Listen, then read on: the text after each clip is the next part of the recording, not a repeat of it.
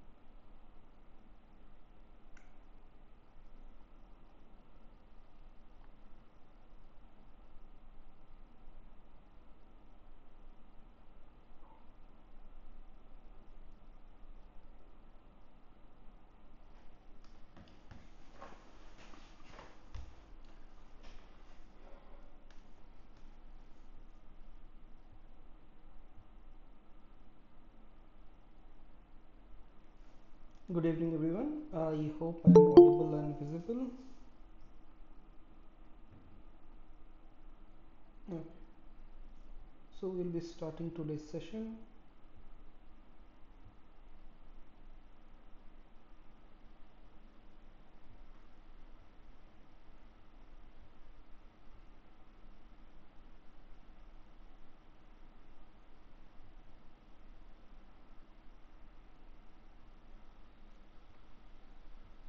Is the PowerPoint visible?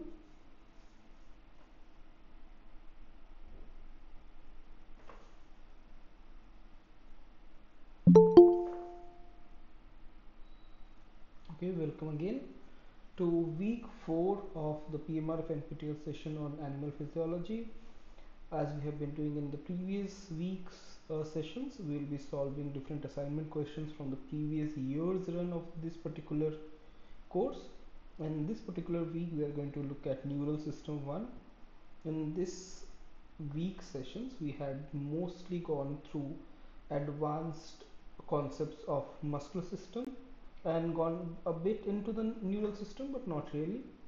And we had learned more in depth about the length tension curves of muscles and sarcomeres, about how exactly sarcomeres function, and much more. And we'll be dealing with all of this today. I will briefly introduce myself. My name is Anubhav Chatterjee. I'm a Prime Minister Research Fellow and a PhD scholar at IIT Kanpur, and I will be hosting these sessions on Tuesdays. So if anyone has any question from this week's coursework, then you can post it into the chat or unmute yourself and ask. Otherwise, we'll be going on with the previous year's assignment questions and try solving them.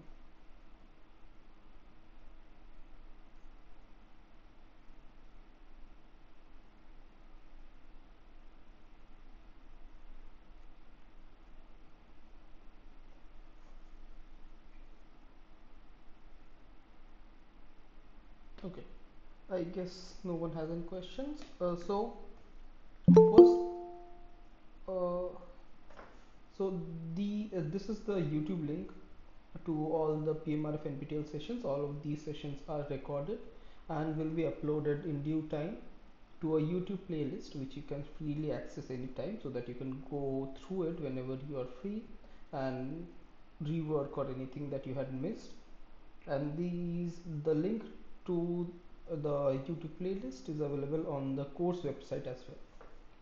So considering we had been talking a lot about the anatomy of the muscle cell, and we will not be touching up on this after this particular lectures, after this week. I hope that we will be finishing it off with overall anatomy of the muscle cell, so we know where we are, so that it is easier for us to go through the assignment questions this week. So here is a video on this. I will be playing this. Please let me know if you can hear the audio from this.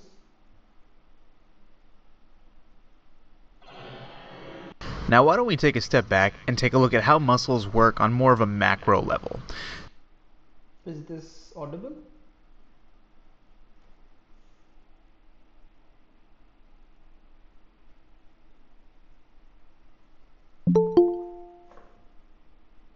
Okay, I will be then switching on. I will this away, switching on the captions, and this is obviously from Khan Academy.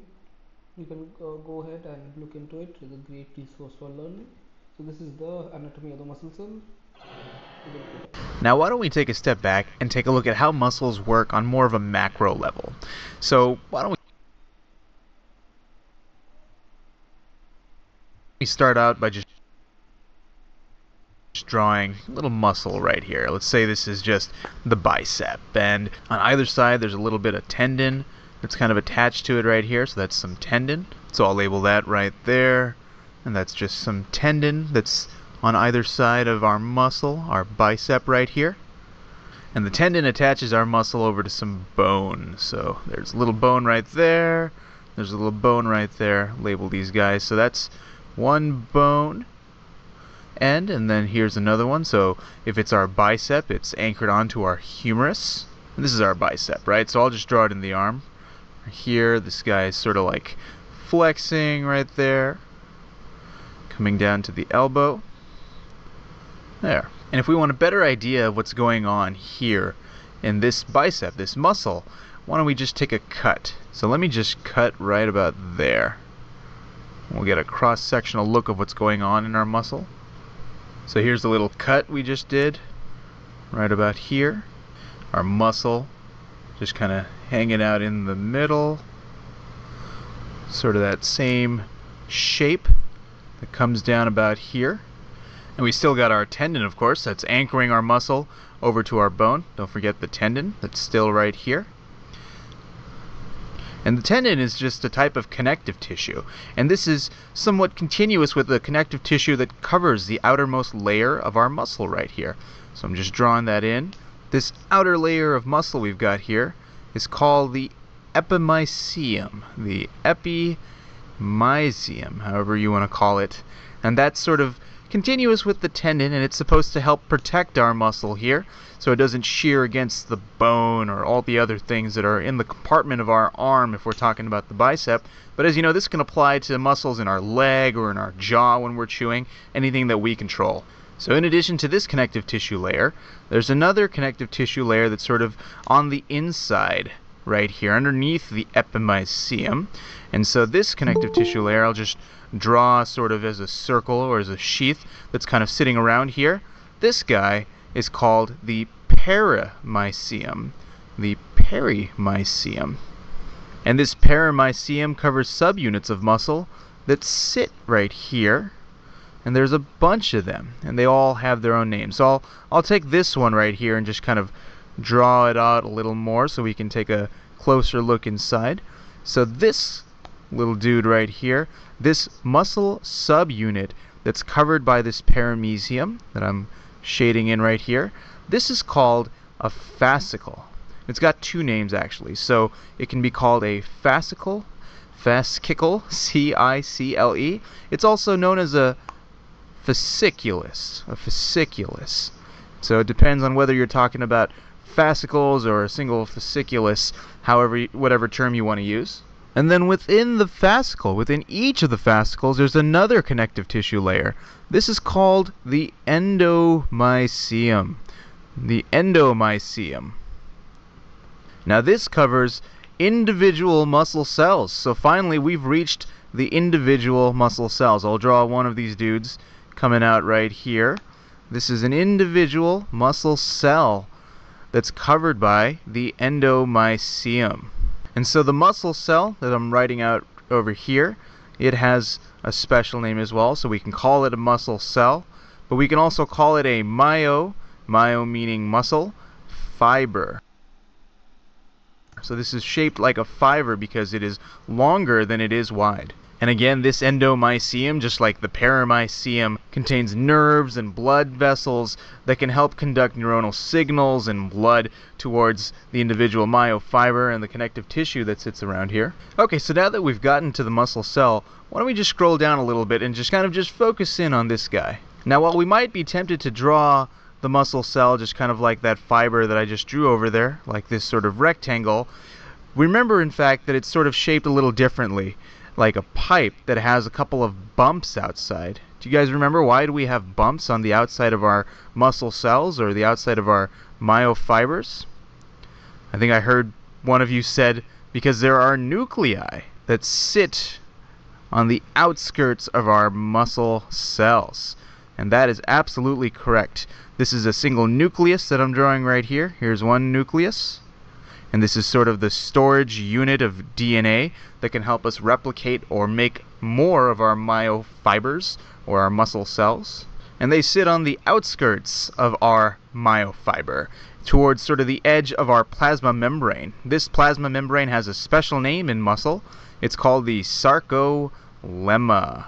Sarcolemma. We've got a couple of important prefixes that we sort of mentioned here. Remember I mentioned myo kind of from above. Myo just means muscle. Just keep that in the back of your mind. And then sarco, whenever you see sarco, that refers to just flesh. And we often see this in the context of muscle because the covering of our muscle cell right here, that membrane, we call it the sarcolemma. The cytoplasm right here that's within the muscle cell, we call that the sarcoplasm. The sarcoplasm. And as we get further in, we're also going to talk about the sarcomere. And so if we're talking about our myofiber right here, let me just make it look a little more tubular. So the myofiber itself, this muscle cell, has a bunch of smaller units within it too. And these smaller units are where we have our main contractions occurring. So I'm going to draw one of these guys out right here, and this is just called the like muscle, fibril. Not fiber, but myofibril. Now we've come to where we're storing our myosin and our actin that's sitting inside here. This is where the actual contraction will occur.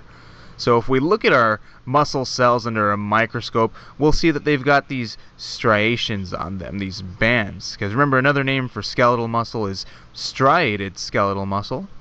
So they have these lines that are here that you'll see under a microscope. So if we blow that up, let me just get some space down here to talk about it. So if I were to draw just kind of a blown up version of it right here, we'd have our striation line right there. I'll draw another one right here and right here. Just put it in this line and this box right here. And we have all these bands that we would see under the microscope, right? So we have the striations that are on the sides, and there are these bands that are kind of going across this unit right here that we're looking at. Now, what are these striations right here? Well, we talked about these before. Sal mentioned these are the Z lines. So the Z lines are these striations we see under the microscope. And so I've drawn 3 of them here for you guys.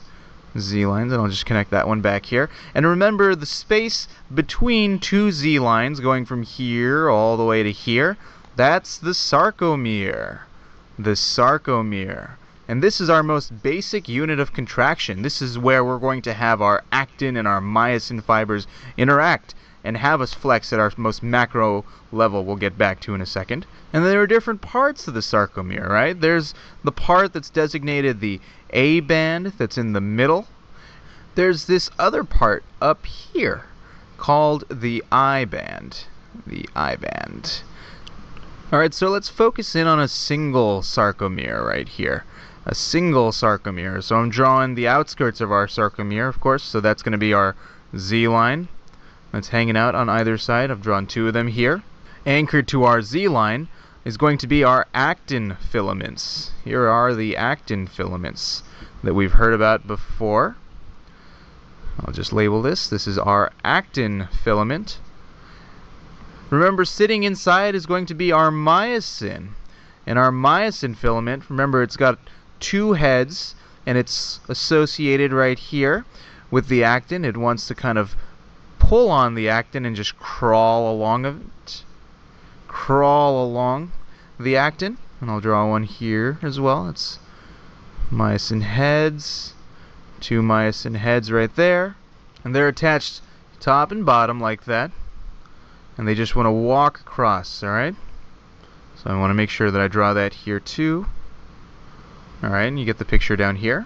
And so anchoring our myosin filaments in the sarcomere is going to be titin. We'll just draw the titin here. It's not attached to the ends of the myosin, but you can kind of see that it's holding it in place from somewhere deeper in right there. So that's our titin. So our titin. And again, this is our myosin. This guy, myosin filaments with the 2 heads that come up. And at this point we can appreciate some of the bands we talked about over here.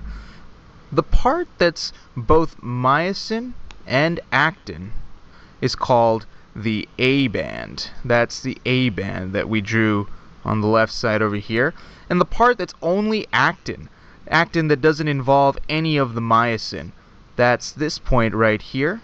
And it continues on into the other sarcomere. This is the I band. The I band. And the way I think about it, I kind of looks like a 1, right? So it's got one of our 2 major filaments. And then A is the alternative one, the other one that's got myosin and actin in it. So that's the A band and the I band. Alright, so now when you recall, so there's this axon fiber that's going to come in and release a message, an action potential that's going to come here and depolarize our sarcolemma, and it's going to sort of spread everywhere. It's not just going to go in one direction. And one of the things that we have in our sarcolemma are T-tubules that can allow the depolarization or this action potential to go deep within our muscle cell or our myofiber to cause the sarcoplasmic reticulum to release calcium Calcium then, as you remember, goes on to bind troponin.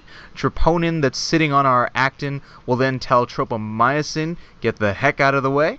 And then our myosin filaments that we drew right here can go ahead and use ATP to sort of walk along our actin filaments. And so they would sort of walk along this way, and they would, relatively to the actin filament, stand still. They would be crawling this way, but wouldn't really do any of the moving. They'd be anchored down. It's the actin filaments, actually.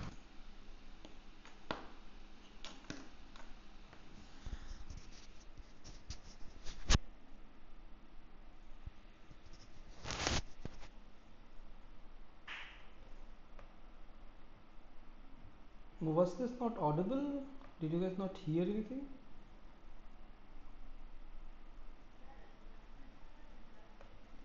Hello?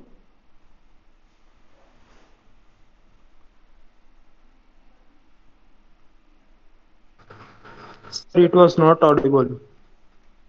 It was not audible. Uh, let's try again. Let me know if this time it is audible. Now, why don't we take a step back?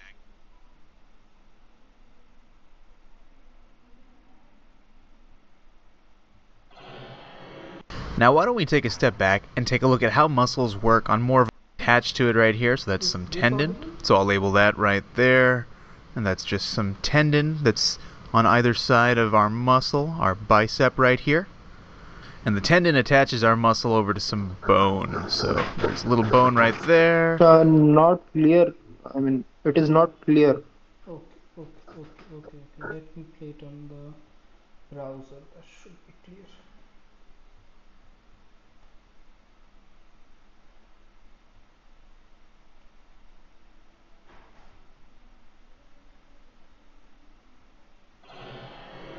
Now, why don't we take a step back and take a look at how muscles work on more of a macro level. So why don't we start out by just drawing a little muscle right here. Let's say this is just the bicep, and on either side there's a little bit of tendon that's kind of attached to it right here. So that's some This is okay, right? Yes, sir. Okay. tendon. So I'll label that right there. And that's just some tendon that's on either side of our muscle, our bicep right here. And the tendon attaches our muscle over to some bone. So there's a little bone right there. There's a little bone right there. Label these guys. So that's one bone. And then here's another one. So if it's our bicep, it's anchored onto our humerus. And this is our bicep, right? So I'll just draw it in the arm. Here, this guy is sort of like flexing right there, coming down to the elbow. There. And if we want a better idea of what's going on here in this bicep, this muscle, why don't we just take a cut? So let me just cut right about there. We'll get a cross-sectional look of what's going on in our muscle. So here's the little cut we just did, right about here. Our muscle just kind of hanging out in the middle. Sort of that same shape that comes down about here. And we still got our tendon, of course, that's anchoring our muscle over to our bone. Don't forget the tendon that's still right here. And the tendon is just a type of connective tissue. And this is somewhat continuous with the connective tissue that covers the outermost layer of our muscle right here. So I'm just drawing that in. This outer layer of muscle we've got here is called the epimysium. The epimysium, however you want to call it. And that's sort of continuous with the tendon, and it's supposed to help protect our muscle here so it doesn't shear against the bone or all the other things that are in the compartment of our arm if we're talking about the bicep. But as you know, this can apply to muscles in our leg or in our jaw when we're chewing, anything that we control. So in addition to this connective tissue layer, there's another connective tissue layer that's sort of on the inside right here underneath the epimysium. And so this connective tissue layer I'll just draw sort of as a circle or as a sheath that's kind of sitting around here. This guy is called the perimysium. The perimysium. And this perimysium covers subunits of muscle that sit right here. And there's a bunch of them, and they all have their own names. So I'll take this one right here and just kind of draw it out a little more so we can take a closer look inside. So this little dude right here, this muscle subunit that's covered by this paramecium that I'm shading in right here, this is called a fascicle. It's got two names actually, so it can be called a fascicle, C-I-C-L-E. It's also known as a fasciculus, So it depends on whether you're talking about fascicles or a single fasciculus, whatever term you want to use. And then within the fascicle, within each of the fascicles, there's another connective tissue layer. This is called the endomysium. The endomysium. Now this covers individual muscle cells. So finally we've reached the individual muscle cells. I'll draw one of these dudes coming out right here.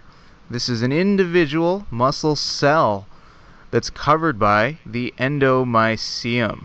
And so the muscle cell that I'm writing out over here, it has a special name as well, so we can call it a muscle cell, but we can also call it a myo meaning muscle, fiber. So this is shaped like a fiber because it is longer than it is wide. And again, this endomysium, just like the paramecium, contains nerves and blood vessels that can help conduct neuronal signals and blood towards the individual myofiber and the connective tissue that sits around here. Okay, so now that we've gotten to the muscle cell, why don't we just scroll down a little bit and just kind of focus in on this guy. Now, while we might be tempted to draw the muscle cell just kind of like that fiber that I just drew over there, like this sort of rectangle, remember in fact that it's sort of shaped a little differently, like a pipe that has a couple of bumps outside. Do you guys remember why do we have bumps on the outside of our muscle cells or the outside of our myofibers? I think I heard one of you said because there are nuclei that sit on the outskirts of our muscle cells. And that is absolutely correct. This is a single nucleus that I'm drawing right here. Here's one nucleus.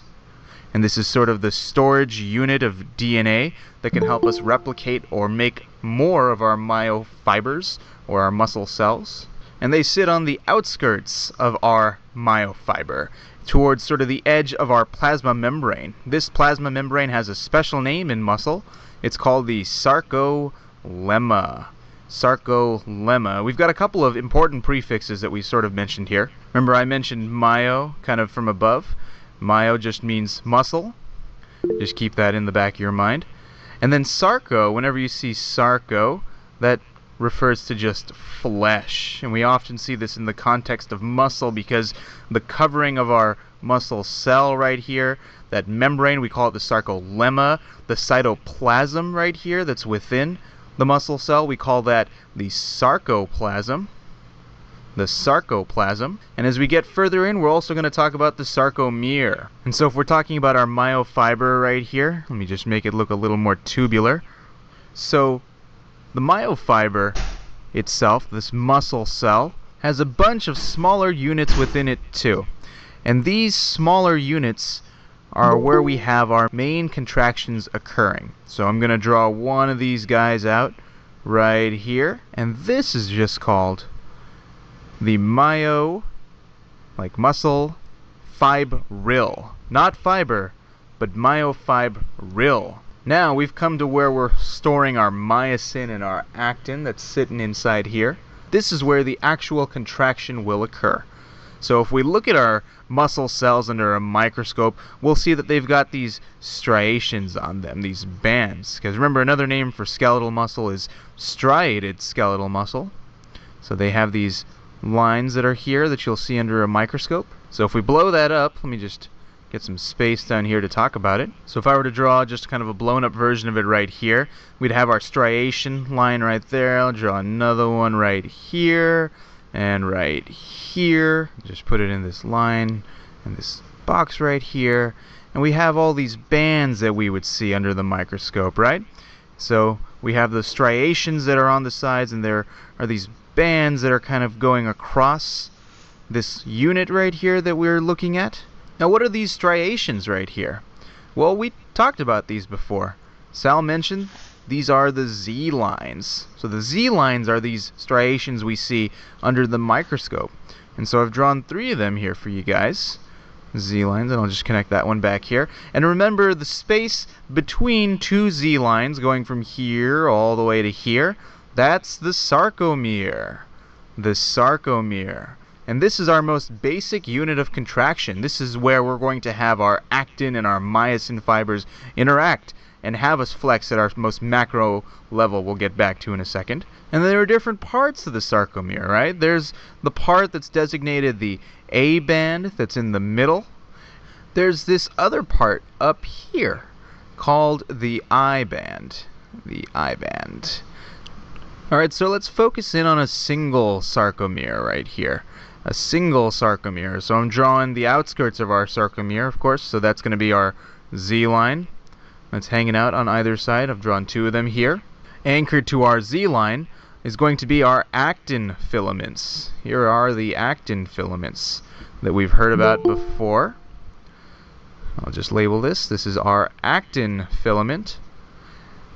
Remember, sitting inside is going to be our myosin.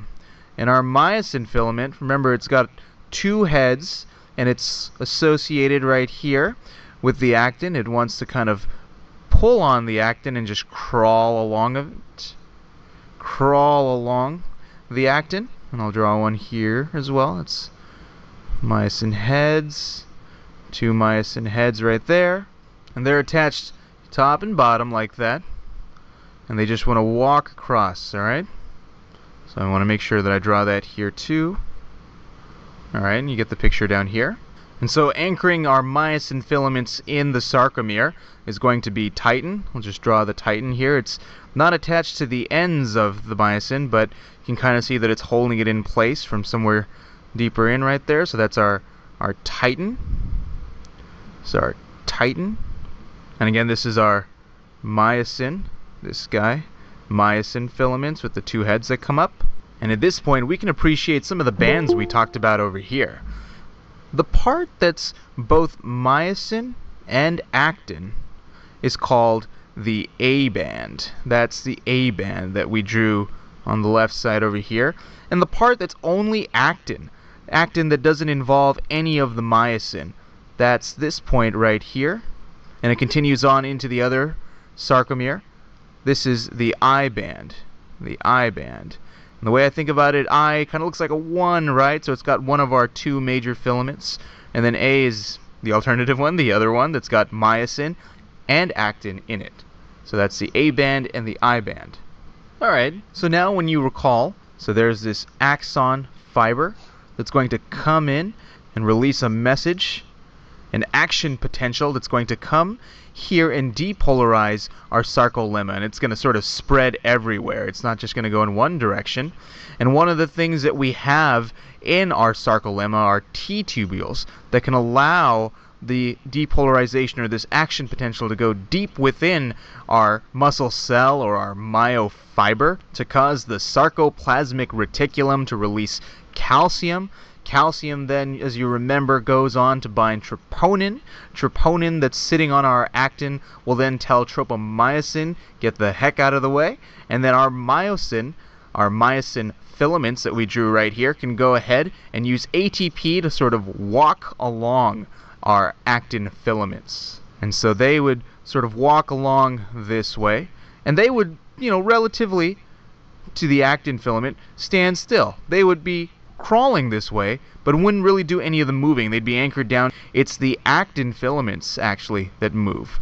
The actin filaments are going to be moving closer in to the center, and that effectively causes our I band to get smaller. The I band is going to get smaller when we have our sarcomere contract. And because the A band involves however far the myosin spreads, the A band does not change. Only the I band changes here, as we effectively bring the two Z lines closer to each other and shorten the length of our sarcomere. And that's what's happening on our most micromolecular level right here with the sarcomere contracting. And all of that began with this axon fiber spreading the signal. So I hope you can appreciate just kind of going from the top right here when we're contracting our skeletal muscle and we go through all these smaller layers, what's happening at this molecular level right here. What's allowing us to contract to flex our arm or kick a ball or do something of that nature. And I hope you found all of this to be somewhat useful to you.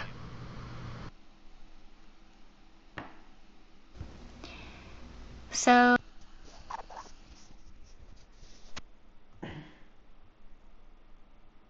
Okay, so that was about the anatomy of the skeletal muscle. I saw a hand going up in between. Does anyone has any questions from this video? Then we can discuss that and then go move on.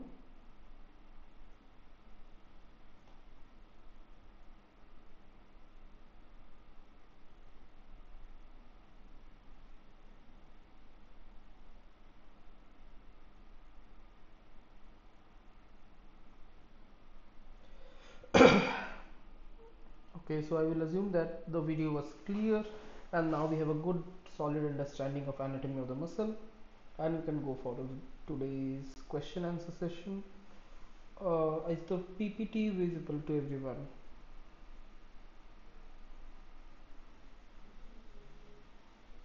The PowerPoint is visible, right?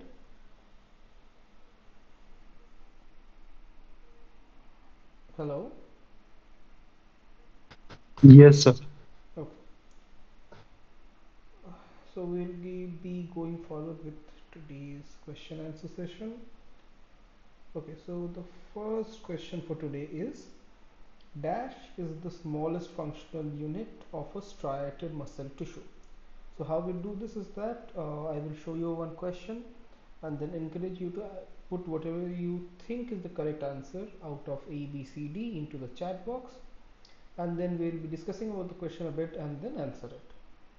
So the options for the question: blank is the smallest functional unit of a striated muscle tissue are A band, Z band, sarcomere or troponin. You can put whatever you think is the correct answer in the chat.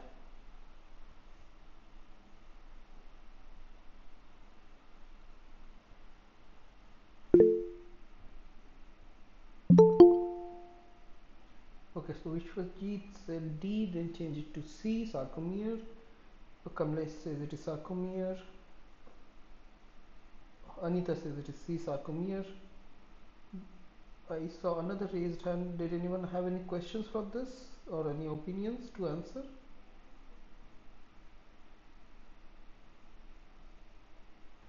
Bobby also says it is C, sarcomere. Anyone else?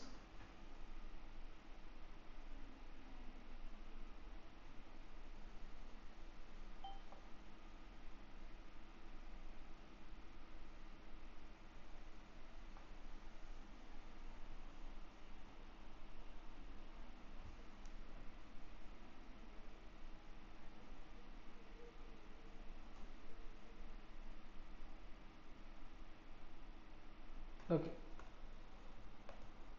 so this is what we were dealing with in the previous slide. So this is a cross section of the entire muscle fiber. So this is the entire muscle joined to a tendon. If you look closely into the muscle, you will see that it is made out of smaller subunits which are also tube-like. These are individual muscle fibers or individual muscle cells. These cells, if you look even closer, are made out of something known as myofibrils. These myofibrils are inside the cells and contain various mitochondria, have multiple nuclei. As we know, muscle cells are multinucleated and have a small myofibril part of it which is also tubular. If we look even closer into the myofibril, we will see that it is actually made out of a striated pattern which repeats amongst itself, and zooming in we see this is what it looks like. This is the striated pattern that we see in muscle cells, and it makes up something, and the smallest unit it is made out of is known as the sarcomere. So this right here is a sarcomere. It consists of the boundaries of the sarcomere are made out of two Z discs. As you can see, these look like Z, like a lot of Z's joined together, and that is why these are not known as Z discs. And everything in between the Z discs are repeated throughout the entire myofibril. So inside the Z discs there are different zones, and these zones are designated as the myosin containing A zone, as we can see right here, the thicker filament is the myosin, and the thinner green filament is the actin. So the middle part, where there is only myosin, it is known as the H zone. The broader part, which contains both the actin and the myosin, are known as the A band, and the last part, which contains no myosin but only actin, is known as the I band. So entire sarcomere is made out of this, and this is the smallest functional unit of the muscle, where actually the contraction takes place and we have energy production.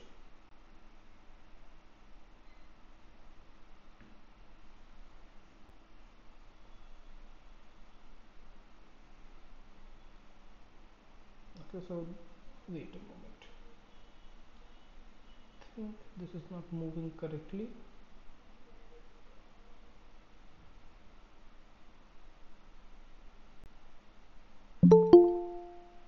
So this is what I was talking about.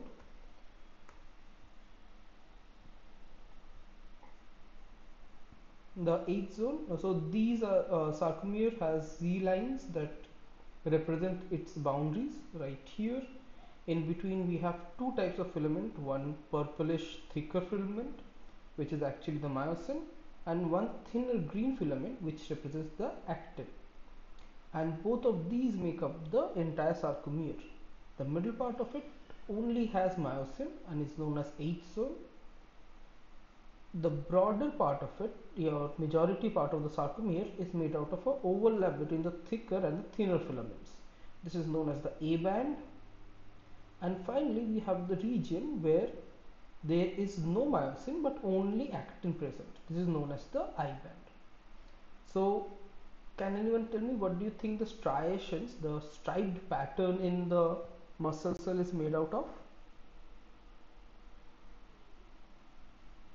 Like, if you look at the muscle cell, you can see right something like this. As you can see right here, a dark band followed by a light band followed by a dark band followed by a light band. What do you think these bands are?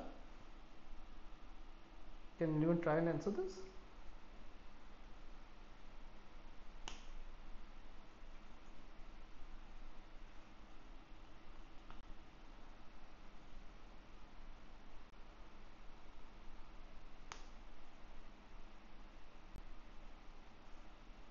Okay, so these are essentially the repetitive A and I bands. The A band, as you can see right here, is very dense with a number of filaments crossing each other, and this actually appears dark under light, whereas the I band does not have any myosin in it and is very easily, light can easily pass through it, and it appears lighter in color, and that is why you see light and dark striation patterns in skeletal muscle cells. Okay, finally we come up to a better drawing of the sarcomere. So the thick filament is the myosin, the thin filament is the actin. If you look closely, you will be again seeing the patterns, the Z discs making up the boundaries of the sarcomere.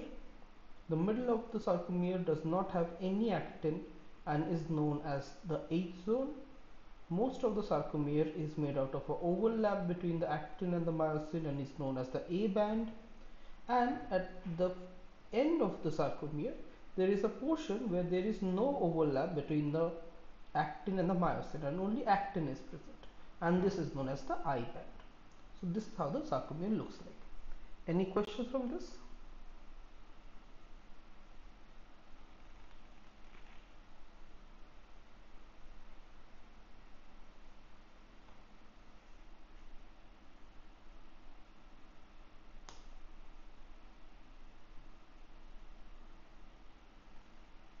No one has any questions from this? You can put it into the chat if you have any questions also.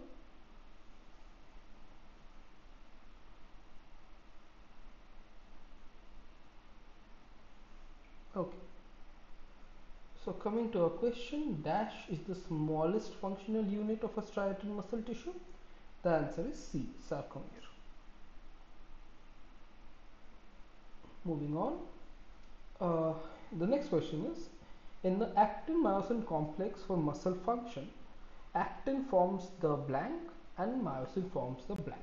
The options are thin filament, thin filament, thin filament, thick filament, thin filament, and thick and thin, or both thick. So ABCD, four options. You can put whatever you think is the correct answer into the chat.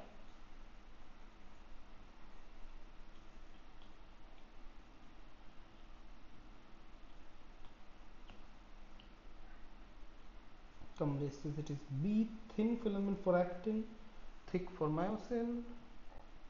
Vishwajit also says it is B.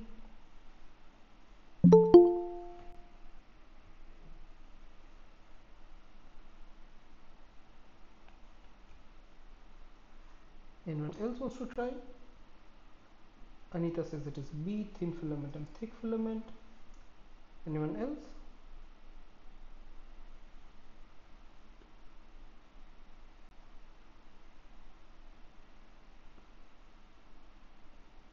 Dibya also says it is B. Okay. So moving on, if we look even more closely into the sarcomere, then we will be looking at the structures of both the myosin and the actin. So the myosin filament is made out of myosin light and heavy chains. These form a complex, and these form two parts. One is the myosin head, which is looks like this, which is a double-headed structure like this, with the tail being embedded into the filament. This head is crucial for the contraction of the muscle to take place. And then we have the actin filament. The actin filament is made out of three parts.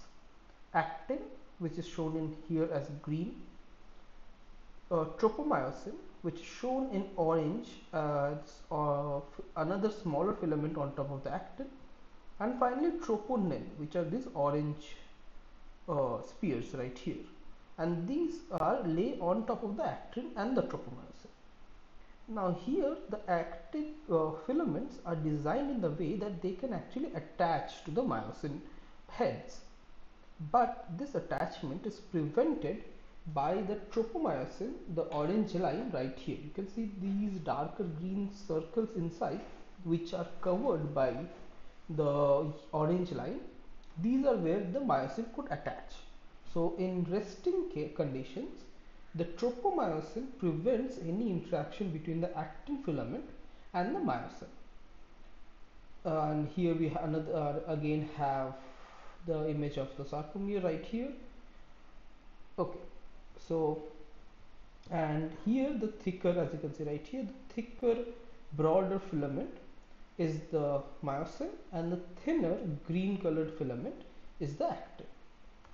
So coming back to the question, in the actin-myosin complex for muscle function, actin forms the thin filament and myosin forms the thick filament. So the correct option is option B.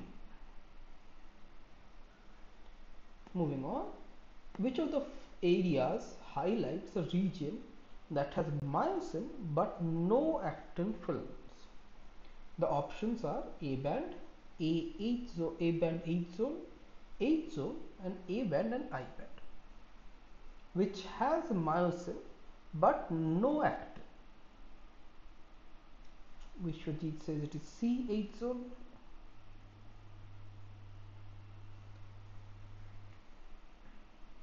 Okay, anyone else that wants to try and answer this?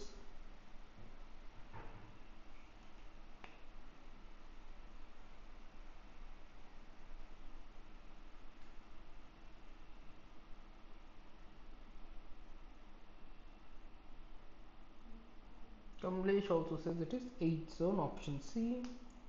Anyone else?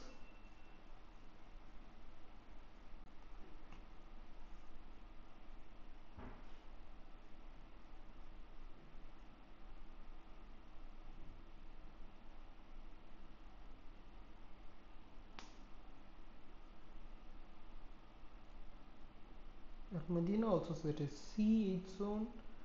Subal also says it is 8 zone. Okay.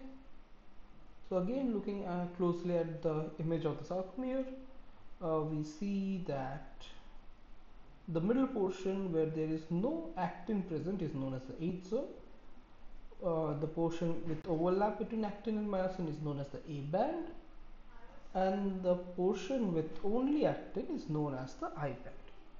So yes, everyone was correct. The correct option where there is only myosin and no actin is the H zone. Option C. Okay. Moving on, which of the area contains an overlap between actin and myosin? Options are A band, AB band, H zone, and AI band. You can put in your answer whatever you think is correct.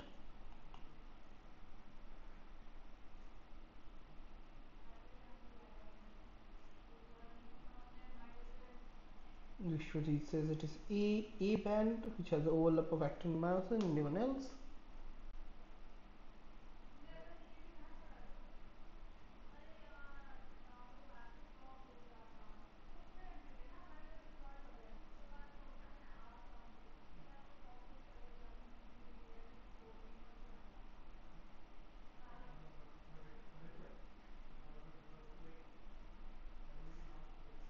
Anyone else wants to try answer this?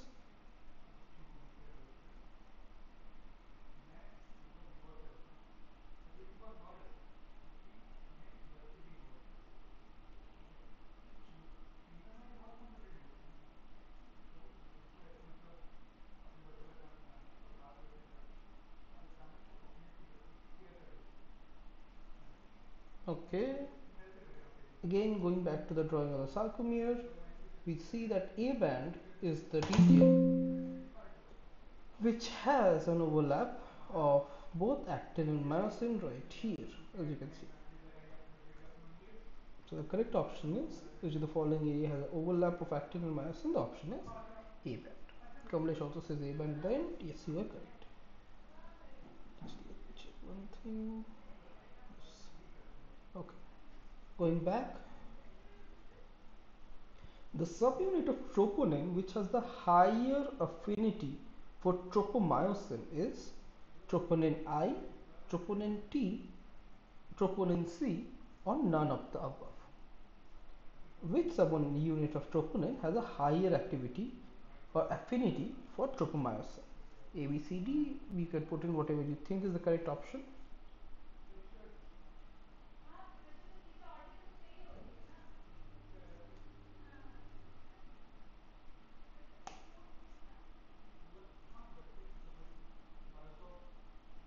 Kamlesh says it is troponin T, which is a higher affinity for tropomyosin.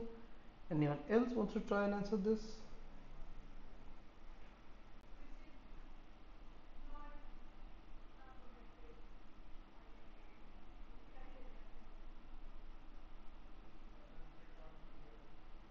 Surajit also says it is B, troponin T. Sibani also says it is B, troponin T. Anyone else?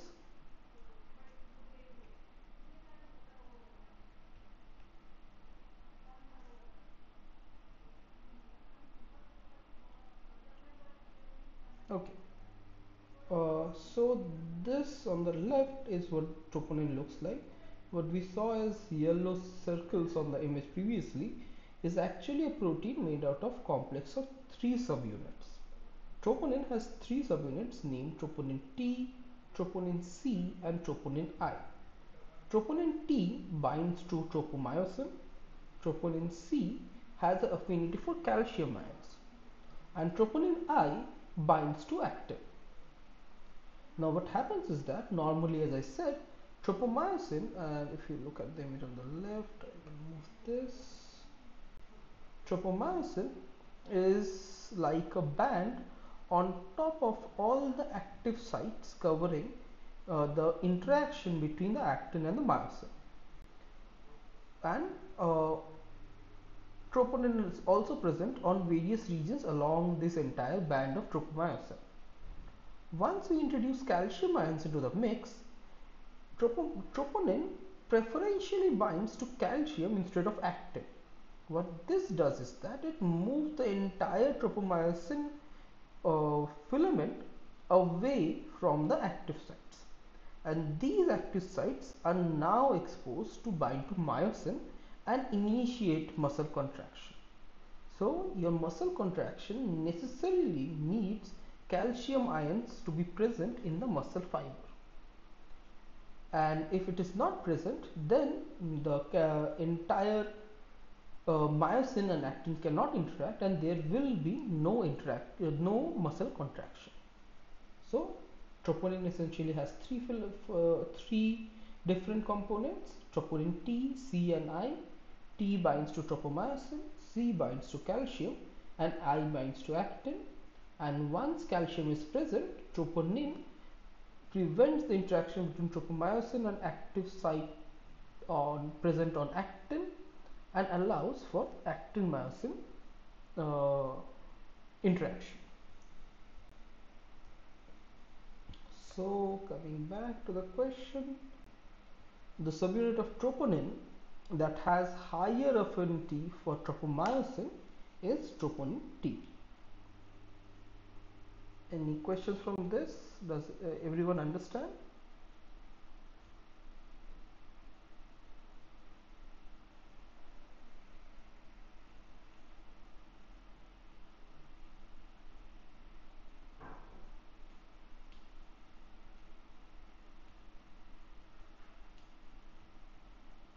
I guess so. Everyone has understood this. So I will be moving on. Dash leads to actin myosin binding, and dash leads to their detachment. The options are ATP and calcium ions, ATP and ADP, calcium ions and ATP, and calcium ions and ADP. So what leads to actin myosin binding, and what leads to their detachment from each other? So A, B, C, D, whichever you think is the correct option, you can put into the chat. Kamlesh says it is C, calcium ions and ATP. Anyone else?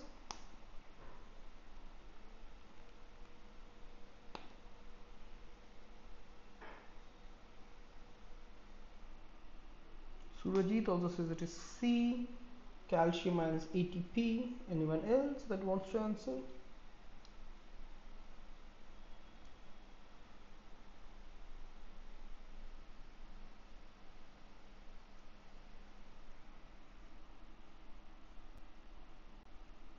Anyone else that want to answer this?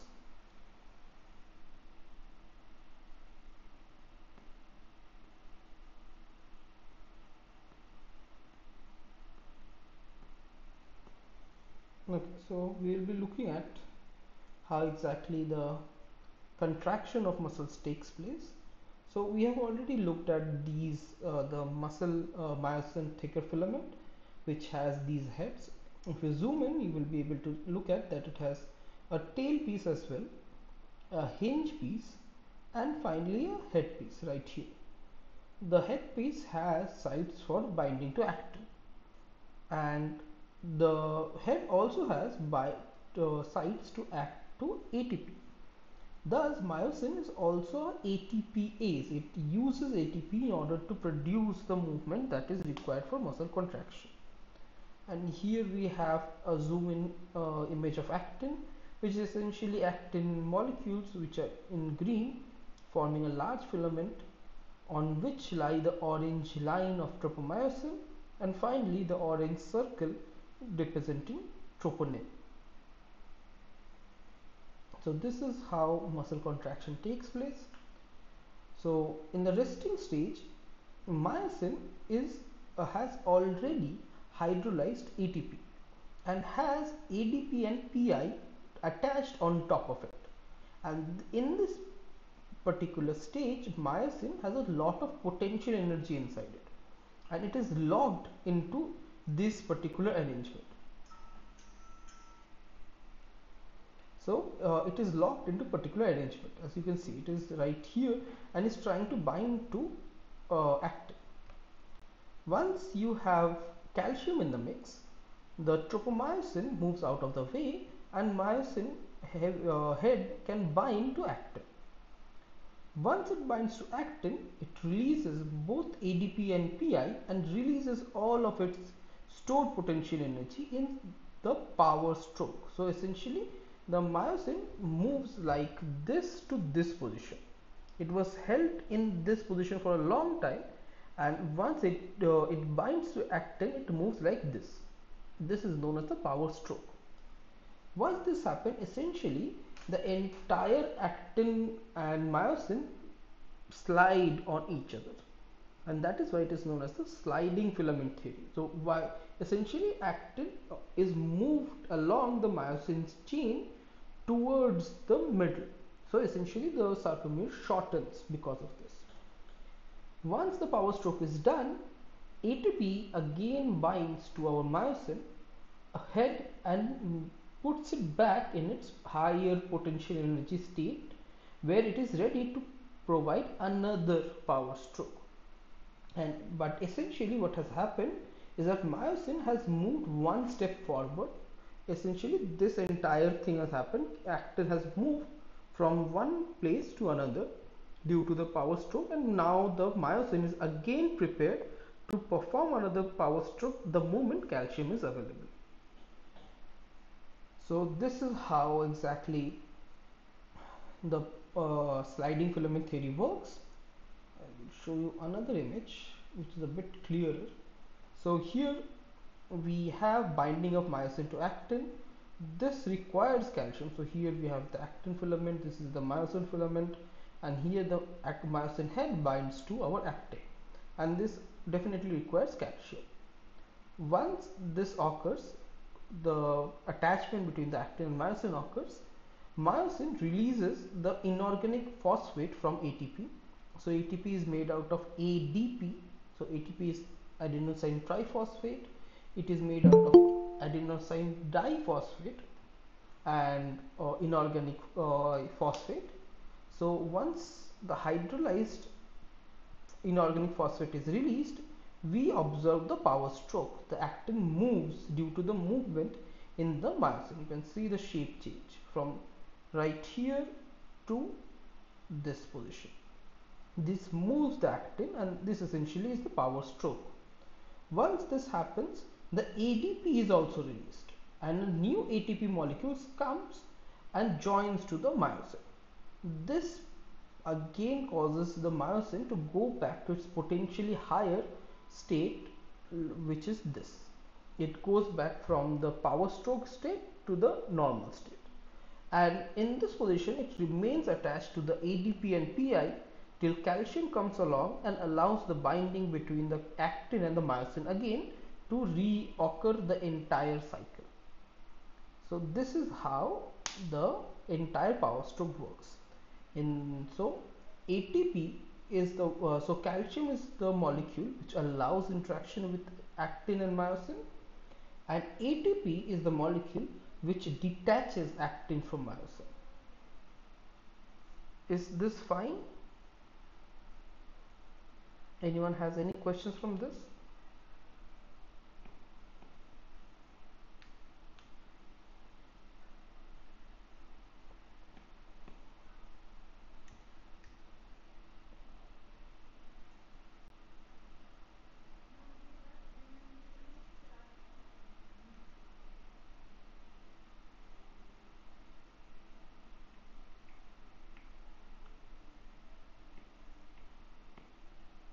Okay, I guess this is clear.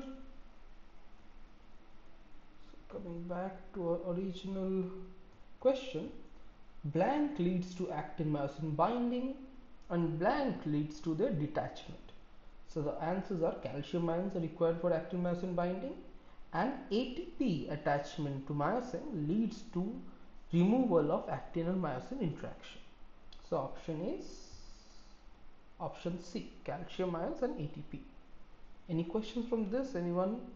Because this is probably the most important part of the entire muscular system that we are learning, how exactly the power stroke works.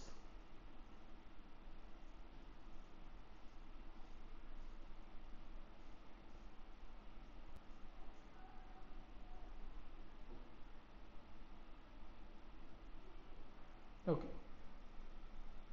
next we move on to the next question. It is length tension relationship relates the strength of blank to the length of the muscle at which contraction occurs. The options are isobaric contraction, isometric contraction, hypobaric contraction, hypoxic contraction. So 4 option A, B, C, D. You can put in whatever you think is the correct in the chat.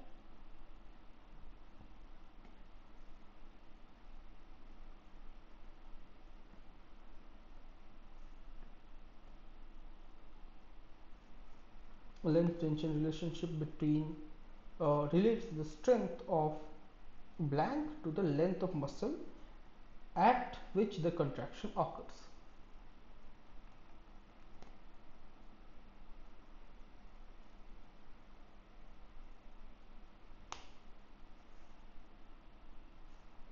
Surajit says it is B, isometric contraction.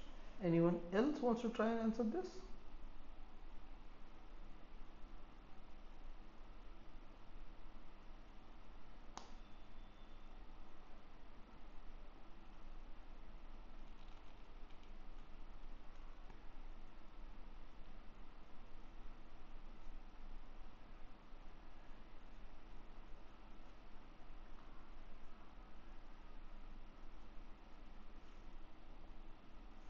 Anyone else wants to try?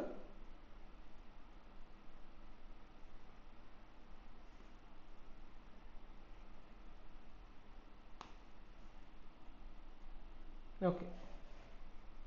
So here we have another video which I will be playing directly in the browser. Okay, so someone let me know if this is audible or not.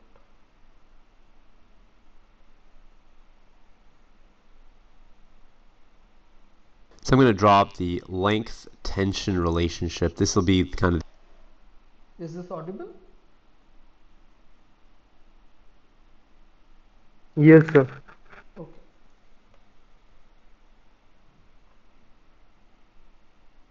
So I'm going to draw up the length tension relationship. This will be kind of the key idea we're going to talk about in this video.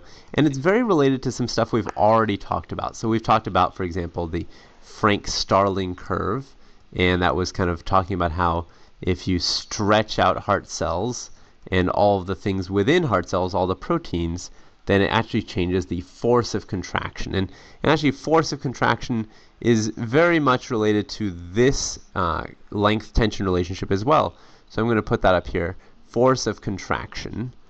And instead of using that terminology, though, we're going to use the term tension. I mean, you can essentially think of them the same way, but classically the word tension is what everyone uses, so we're going to use that same word. And then as far as length, specifically the length that we're talking about is the length of a sarcomere. So I'm going to write sarcomere here. And a sarcomere, just keep in mind, is really going from one Z disk to another Z disk. So to draw this out, to actually kind of write it out maybe, we can start with myosin. So maybe this is our myosin right here, and I'll draw some myosin heads here, and maybe some myosin heads on this side as well. And of course, you know, it's going to be symmetric looking, roughly symmetric. So this is our myosin, and actually I'm going to make some copies of it now, just to make sure that I don't have to keep drawing it out for you. But something like that, and we'll move it to be just below so that you can actually see when I draw a few of them how they differ from one another. So I'm going to put them as best I can right below one another, and we'll do a total of, let's say, 5. And I think by the time we get to the 5th one, you'll get an idea of kind of what this overall graph will look like. So these are our 5 myosins, and to start out at the top, I'm gonna show a very crowded situation. So this will be kind of what happens when really nothing is spread out. It's very, very crowded. And you recall that you have actin, kind of this box or this half box that I'm drawing is our actin. And then you have 2 of them, right? And they have their own polarity, we said, and they kind of go like that. And so in this first scenario, this very, very first one that I'm drawing, this is our scenario 1, we have a lot of crowding issues. That's kind of the major issue, right? Because you can see that our titin, which is in green, is really not allowing any space, or there is no space really. And so these ends, remember these are our Z disks right here. This is Z and this is Z over here. our Z discs are right up against our myosin. In fact, there's almost no space in here. This is all crowded on both sides. There's no space for the myosins to actually pull the Z disc any closer. So because there's no space for them to work, they really can't work. And so they really, if you give them ATP and say, you know, go to work, they're going to turn around and say, well, you know, we've got no work to do because the Z disc is already here. So in terms of force of contraction for this scenario 1, I would say you're going to get almost no contraction. So when the length is very low, so let's say this is low. Actually, maybe low is not a good word for length. Let's say this is, I'll use the word short. The sarcomere is short. And here the sarcomere is long. So when it's short, meaning this distance is actually very short, then we would say the amount of tension is going to be actually 0, because you really can't get any tension started unless you have a little bit of space between the Z disc and the myosin. So now in scenario 2, let's say this is scenario 2, and this is my 1 circled over here. In scenario 2, what happens? Well, here you have a little bit more space, right? So let's draw that. Let's draw a little bit more space. Let's say you've got something like that. And I'm going to draw the other actin on this side, kind of equally long, of course. Oh, I didn't draw that correctly, because if it's sliding out, you're going to have an extra bit of actin, right? Something like that. And it comes up and over like that. So this is kind of what the actin would look like. And of course, I want to make sure I draw my titin. Titin is kind of helpful because it helps demonstrate that there's now a little bit of space there where there wasn't any before. And so now there is some space between the Z disc and this myosin right here. So there is some space between these myosins and the Z discs. In fact, I can draw arrows all the way around. And so there is a little bit of work to be done. But I still wouldn't say that it's maximal force, because look, you still have some overlap issues. Remember, these myosins right here, they're not able to work, and neither are these, because of this blockage that's happening here. This blockage, because of the fact that, of course, actin has a certain polarity. So they're getting blocked, they can't do their work, and so even though you get some force of contraction, it wouldn't be maximal. So I'll put something like this. This will be our second spot. And this will be number 2. Now in number 3, things are going to get much better. So you'll see very quickly, now you have a much more spread out situation where now these actins are really not going to be in the way of each other. You can see they're not bumping into each other. They're not in the way of each other at all. And so all of the myosins can get to work. So the Z discs are now out here. My overall sarcomere, of course, as I said, was from Z disc to Z disc. So my sarcomere is getting longer. And you can also see that because now there's more titin, right? And there isn't actually more titin. I shouldn't use that phrase. But the titin is stretched out. So here, more work is going to get done.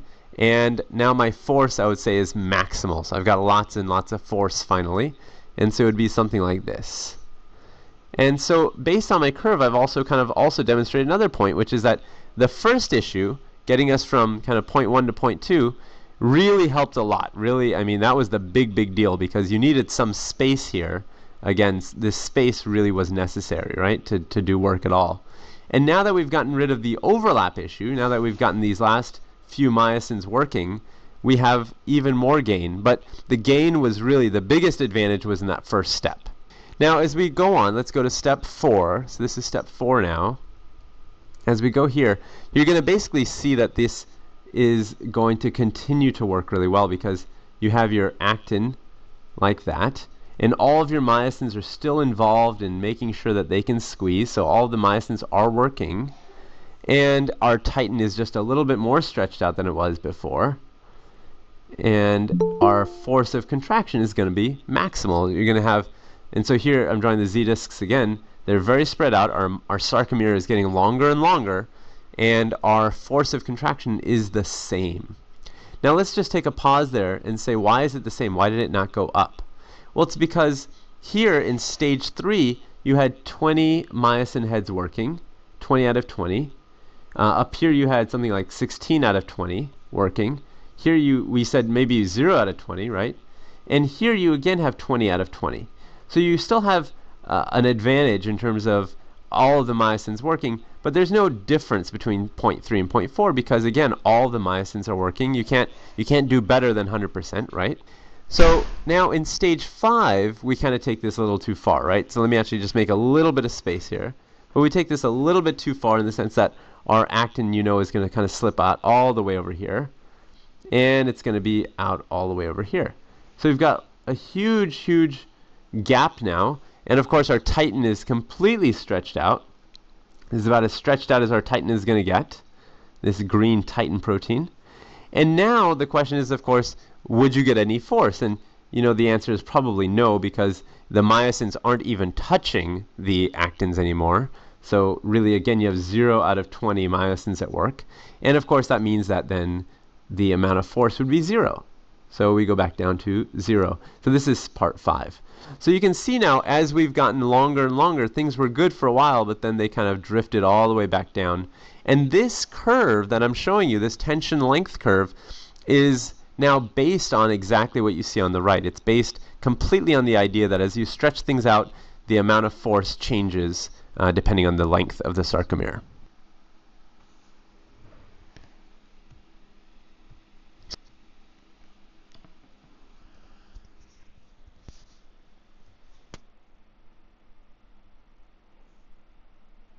Okay, so coming back, anyone has any questions from this particular video?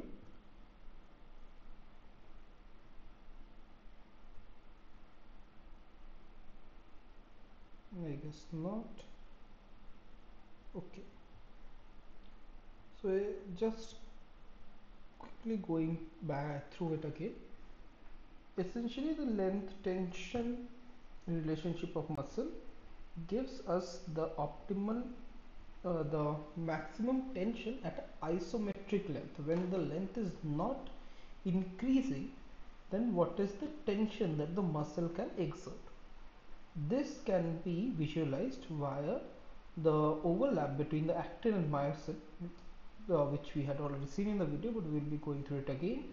So if there is a lot of overlap, that is the sarcomere length is very short, then there is nowhere the myosin for the myosin to pull the actin closer. So here we have the least amount of force when the length of the sarcomere is too short. When it is at the optimum overlap and the optimum length, the myosin can pull the hardest, and we have the highest force or the highest tension. And finally, when there is the sarcomere length increases a lot, then there is no overlap between the myosin and the actin, and the myosin cross bridges cannot attach to the actin, and thus we again have 0 force. Thus, this is what the entire curve looks like, and the optimal force production is when the muscle is relaxed, when there is optimum overlap between the actin and the myosin. And all of this essentially gives you the tension at isometric length, when there is no change in length of the muscle. Thus, the length tension relationship relates the strength of an isometric contraction to the length of the muscle at which the contraction occurs. Any questions from this?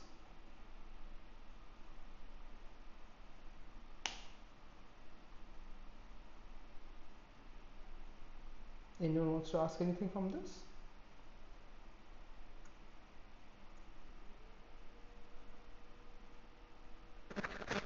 Sir, Yes. sir, what are other option? I mean, can you The explain it? Okay, so isobaric means at equal pressure. Baric means pressure. Hypobaric means at low pressure, and hypoxic means at low oxygen. All of these are conditions that can be applied to different cells, but this essentially is not important for our context. So muscle contraction does not take place at isobaric conditions. Isobaric is, you probably would have heard it from thermodynamics. Isobaric is the when the pressure remains constant for a particular reaction. But these are just words which are similar but not really relevant to the context. Okay, sir. Okay. Moving on. So the muscle operates at the greatest active tension at the muscle's optimum length. The optimal length is also called, the options are shortest length, maximum length, resting length, or running length. So A, B, C, D, whichever you think is the correct answer, you can put it into the chat.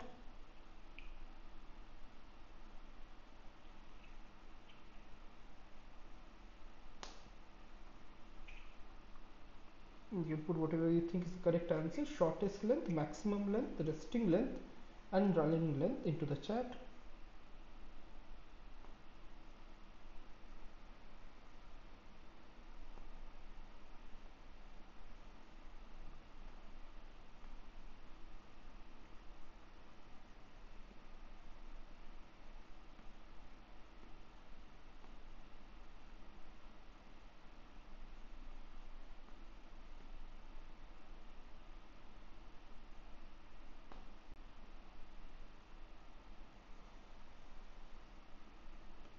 Okay, so we have just learned that the optimal force generation is at the optimum overlap between the myosin and the actin. This occurs, as I said, at the resting position. When there is the resting position is this position in which there is optimal overlap between myosin and actin, and this is the region where the muscle can produce the maximum amount of contraction. So the answer is C, resting length. Okay, moving on. Intrafusal fiber is blank, that is also a blank. The options are intrafusal fiber is a neuronal fiber and a chemosensor. It is a neuronal fiber and a mechanosensor. It is a muscle type and chemosensor, and it is a muscle type and mechanosensor. You can put whatever you think is the correct answer into the chat. A, B, C, D, 4 options are present. Intrafusal fibers, what are these? Vishwajit says it is D, muscle type and mechanosensor. Anyone else wants to try and answer this?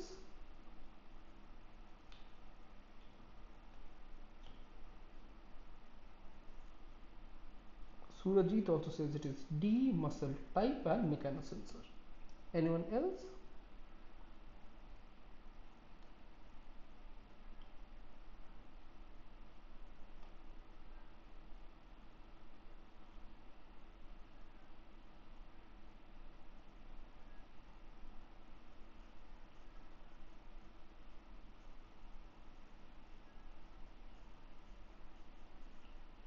Okay.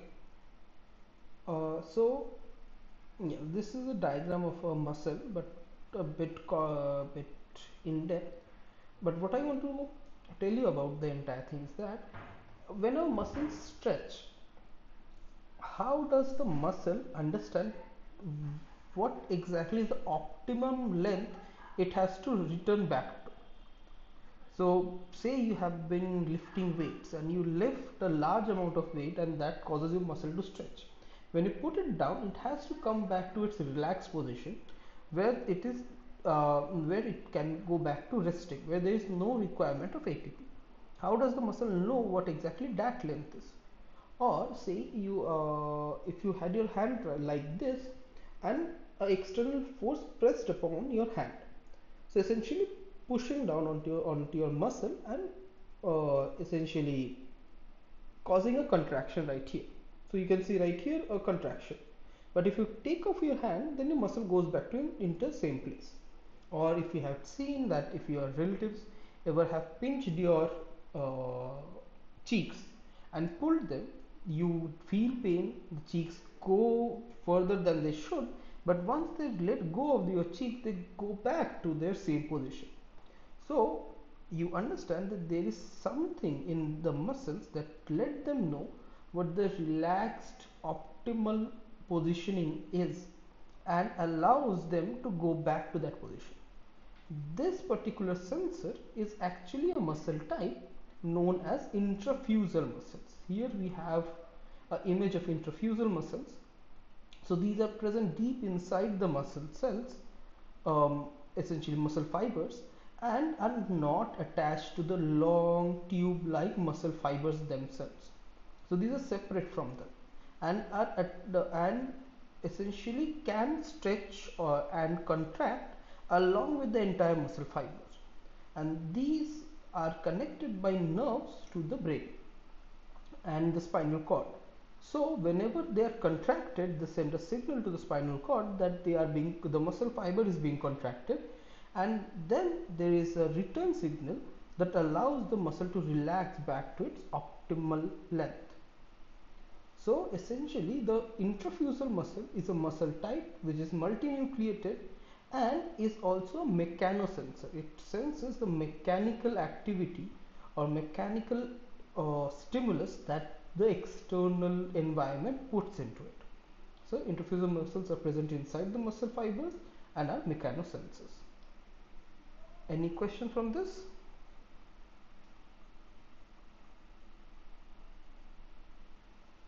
Okay. So intrafusal fiber is a muscle type and a mechanosensor.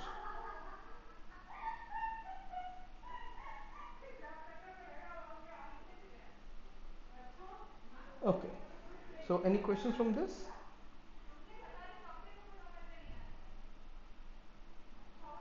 Guys, थोड़ा धीरे. No, sir.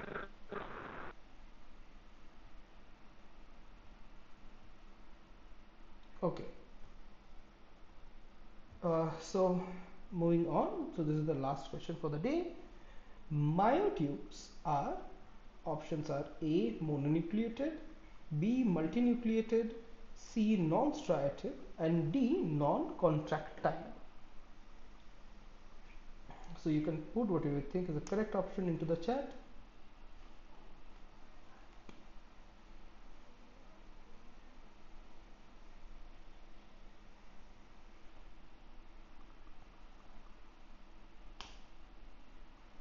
So myotubes are mononucleated, multinucleated, non-striated, or non-contractile.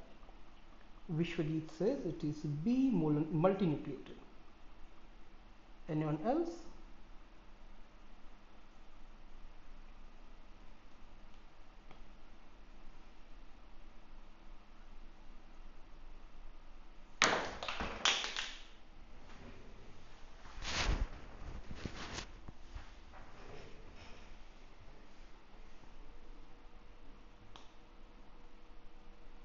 Okay.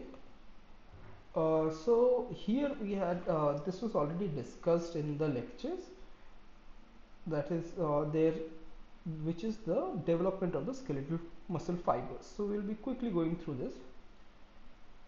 So at a very early stage, say around 4 weeks after the conception of an embryo, there are many cells which move around the entire embryo, have the ability to move and have not taken their final places, and can have different shapes. These cells are known as mesenchymal cells.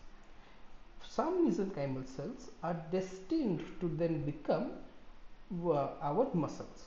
So they start to take up various shapes and differentiate into muscle cells. This happens in a step-by-step fashion. First, the mesenchymal cells turn into something known as myoblast.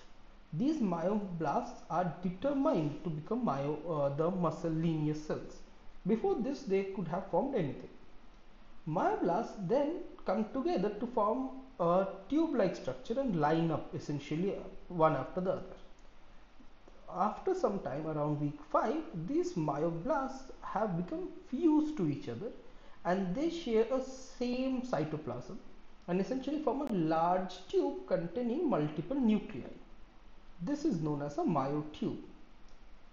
This myotube after 9 weeks continues to enlarge and forms a 3-dimensional tube-like structure, which then begins like forms even larger structures by combining amongst other myofilaments.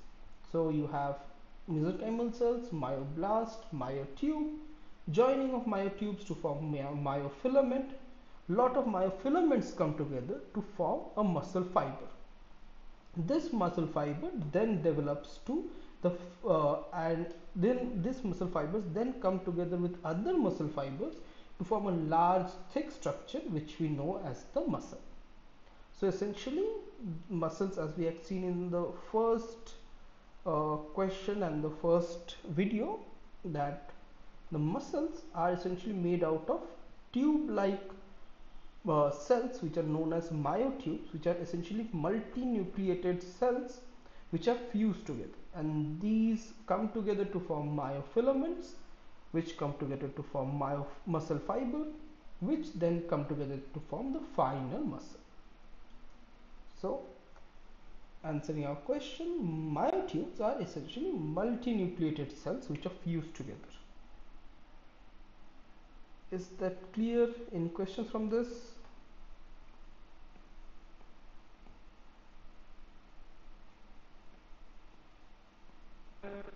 No, sir. Okay, so that is all I had for you today. I will quickly take your attendance. Till then, anyone have any? Sir, Yes. sir, I'm currently preparing for CSR net. So, will this course will be beneficial for CSR? For CSR, I think you do have physiology and anatomy as part of the syllabus, right?